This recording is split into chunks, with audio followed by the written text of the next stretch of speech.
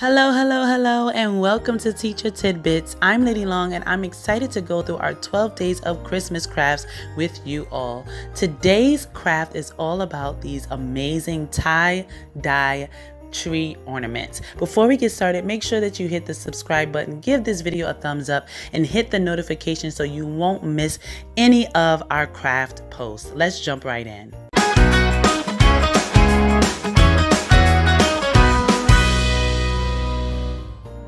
Girls, we are ready for our next Christmas craft, and we're going to show everyone how to do these watercolor ornaments. The first thing that we have here are these globes. Do you remember what this is? Ornaments. And we got these from the Dollar Tree. They are not glass, they're plastic, so they're shatterproof. And we have these. Do you remember what Mommy told you these were? It's a coffee cup. It's a coffee filter. Good. And I have about 3 lined up for each of us because we're all going to be doing one. And then I have here some markers. And I keep our markers in a clear pencil case. It's just easier for us to get to. Then we're going to be adhering everything with this. Do you remember what this is called? It's a filter. It's Mod Podge. Can you say Mod Podge? Yes, and this is going to be keeping everything together. So we're going to get started. Okay, you see here my 3-year-old is opening up the marker. So all you're going to be doing is choosing any color marker. I do not want to stick to a particular color scheme. I really want everything to be child-led and God bless you, created. Hey, Soleil, you having fun with that ornament? We're going to be covering it up. I know you like it because it's translucent. It's clear. Come on, Soleil, give Mommy the ornament. Let's choose a marker and let's start coloring our coffee filters. Blue. And I want you to, blue. Sailor, what color do you have? Purple. Thank you for putting the tops back on it. Do you need help? I would like for you to color your entire coffee filter. So put colors all over it, okay? I don't want to see any white. Color the entire coffee filter with your markers. So now that everything is colored, we're ready to move on to the next step. And you're simply going to need some lukewarm water and some water droplets. I'm going to show you guys what happens once you drop some water onto the coffee filter. It dissolves the water and it mixes all the colors together, giving it this amazing tie-dye effect. So I'm going to go ahead and let the girls have fun creating the tie-dye on the coffee filters.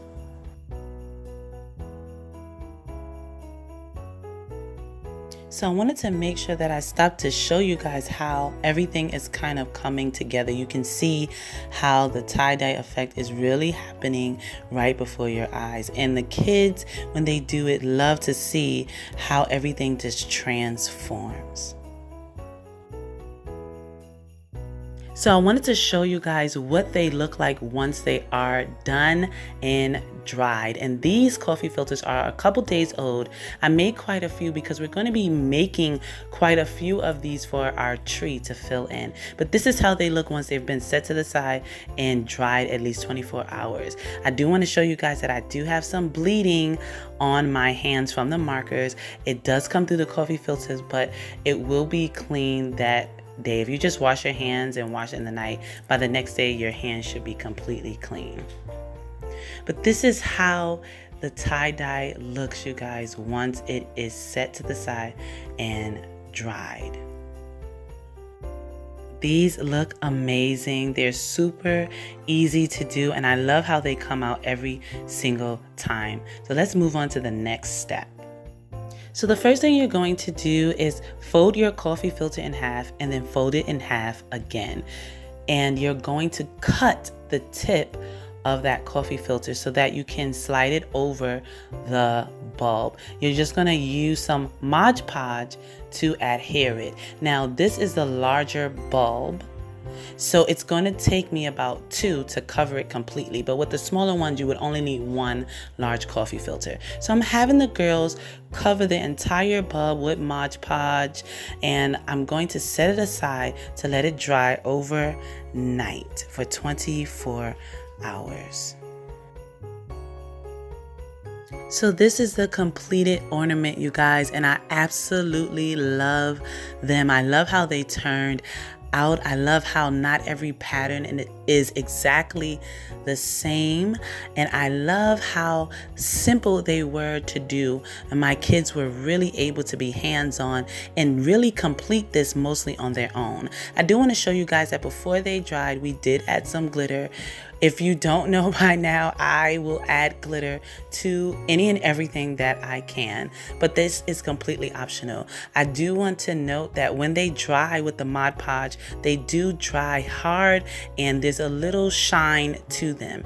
I love how they turned out. We're going to be doing more of these with the smaller bulbs, and I will be showing you guys at the end, the large reveal, how all our crafts came together on our Christmas tree.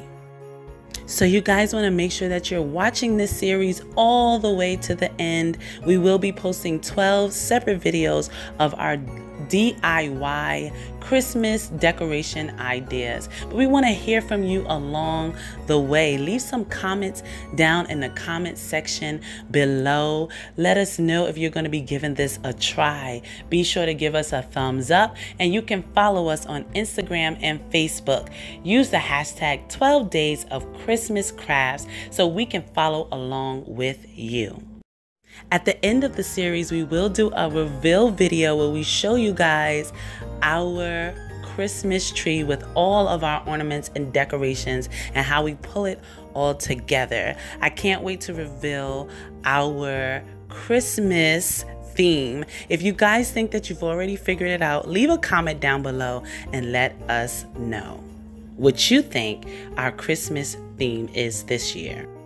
Thank you so much for watching. Until next time, this is Teacher Tidbits. Happy learning!